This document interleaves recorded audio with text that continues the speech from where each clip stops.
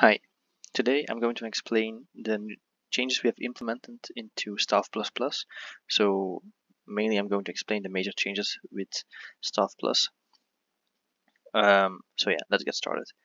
So the first thing that we have changed is that with Staff+ you have one report command, and you do report and then you fill in the player name and the reason why you are reporting him.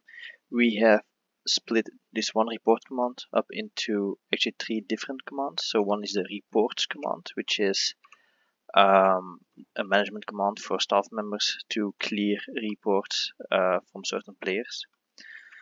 Then the second one is the report command, in which you just report any kind of issue you might have encountered on the server. So you will notice that it doesn't autocomplete the player name because it's not linked to a player when you report this way. So I can just say, okay, someone stole my stuff, and it gets reported. Since I'm a staff member, I also get notified of it. And then we have a second report command, which is report player. And you will notice that now it autocompletes me the list of not only online users, but also offline users. So that's another change that we've done.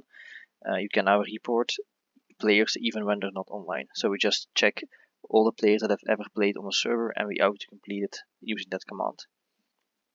For example, my man is not on the server for now, but I can still report him like that. And then you'll see, okay, my man has been reported by GUI, which is the player I'm currently playing with. So yeah, that's one of the main differences that we have, is that we have two different commands and that we can report offline players. Then the second major difference is that we updated the UI. So if you open the GUI Hub, you will see that you have three different options here instead of one. You have the unresolved reports, the reports assigned to you, and the closed reports. So let's start with the unresolved reports, because this is kind of the same as we had before.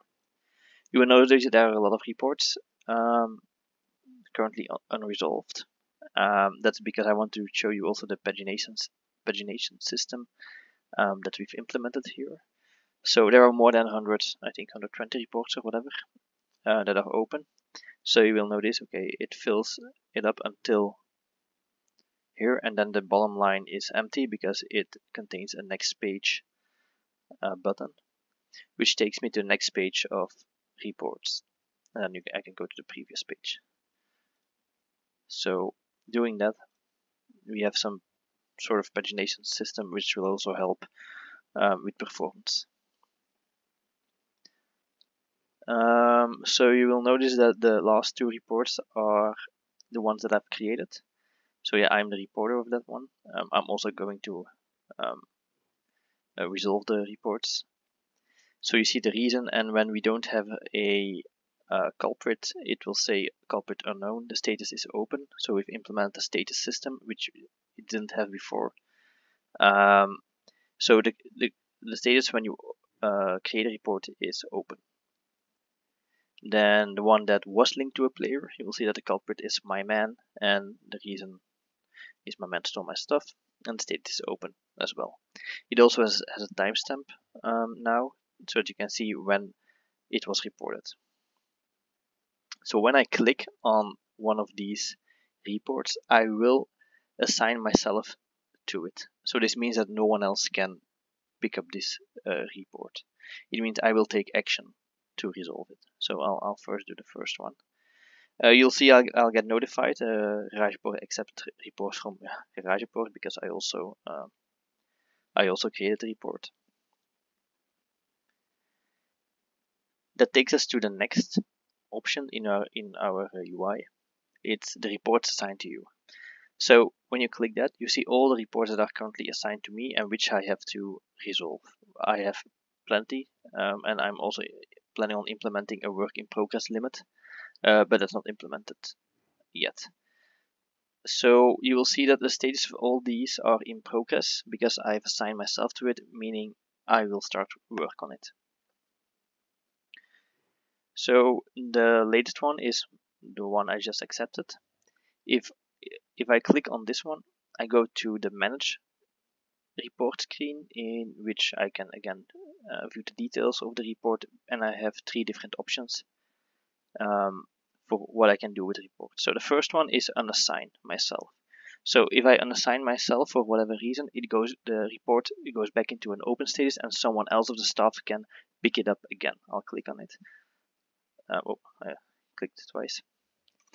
So you will see that I reopened the report, which means that now this report is again here. So another staff member or even myself can pick it up again. So I pick it up again and then I'll manage it. So now I have the two other options are reject the report or resolve the report. Rejection can be for whatever reason, maybe somebody's just spamming reports, or it was a suggestion rather than a report. You can reject it for whatever reason, and it will get placed into a status rejected, which means it's closed, no other work is needed. Then resolve is also an end state, but it just marks the report as it has been resolved by the staff member, so the player is happy and everything's back to normal. I do plan on implementing also a reason for resolving or rejecting a report, but that hasn't been done yet. So I'll just resolve the report, and then you say okay, garage report, resolve the report from garage report. And what happens, it will get added to closed reports. So closed reports, again, anyone can view the closed reports. And yeah, it just places it into the status either rejected or resolved. So I resolved that report, so that's in the status resolved. So I'll pick up the other one, so which was an unknown culprit, and go back to here. Then again, I have the option to reject or resolve it. I reject it.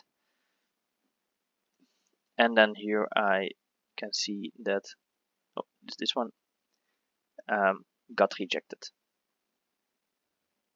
So yeah, that's kind of the plugin.